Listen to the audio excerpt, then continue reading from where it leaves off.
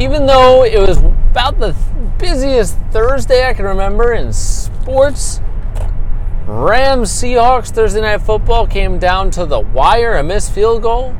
Yankees announcing that CeCe Sabathia will not be on the playoff roster as of now. James Paxton taking the ball, game 1, and multiple playoff games going on in Major League Baseball. There's only one thing we got to talk about today, and that's that the Mets, the New York Mets, they finally did it. They fired Mickey Callaway. Now, I know it was only 2 seasons, and I know he's being fired while he's still under contract. He actually has 1 more year left, so they're going to pay him to not manage their team. And they actually had an option for the following year. He will no longer be the manager of the New York Mets. He was fired yesterday, let go, relieved of his duties. Goodbye, see ya, pack your bags, get out the door, you're gone. Listen, I think it's long overdue. I think Mickey Callaway should have been fired mid-season. I think after they got swept by the Marlins and they had lost 7 games in a row. Now, I know they went on a historic run in the second half of the season. And after the All-Star break, they had the 4th best record in Major League Baseball. I get all of that. And I get that they improved from the year before by 9 games to win 86 games this past year. And I know it's not all his fault. I get all that and all that and all that. But let me tell you something.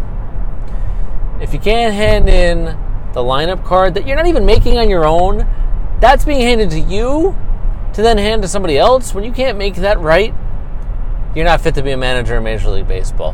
When you can't perform a double switch and you're a former pitching coach, and you're a former Major League Baseball player, and now you're a manager for 2 years, and you can't properly perform a double switch like you're in Little League, you're not fit to be a Major League manager. You send up a batter out of order, you're not fit to be a manager in Major League Baseball. I'm sorry. Mickey Callaway, after 2 seasons, 163 and 161, barely over 500. You are the definition of mediocre, and now you're looking for work. Good luck searching the help wanted ads, just like the rest of us.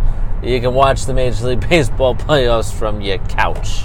So, I am the host of the Dave Talk Sports podcast. I am Dave Ettinger. I work at CBS Sports Radio Network, and you join me every single morning on the way home. This is my YouTube channel named Dave Talk Sports. You can subscribe to this channel right below this video and continue to watch every single morning as you join me on my commute home from New York City to Long Island. It's finally done raining. It's going to be sunny today, a little bit cooler in the 60s, but nice and sunny. I give you the weather too, apparently.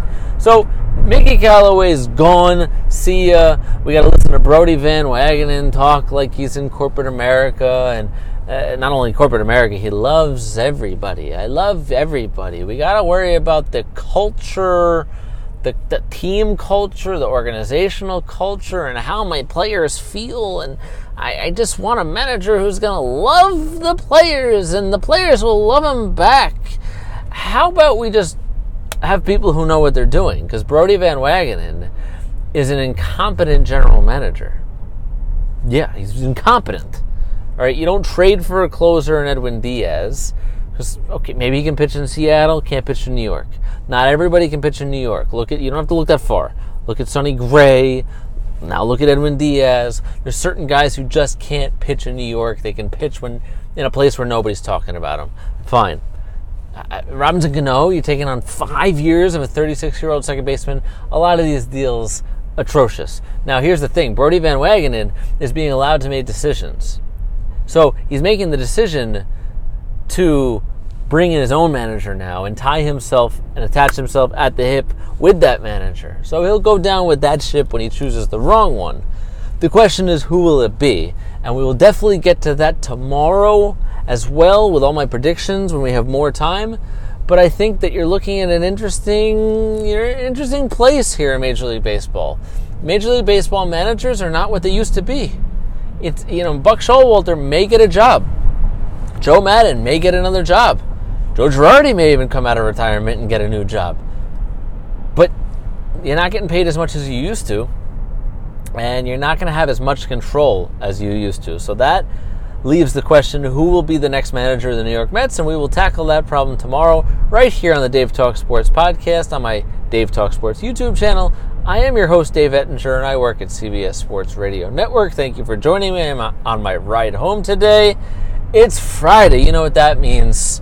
Enjoy the beer.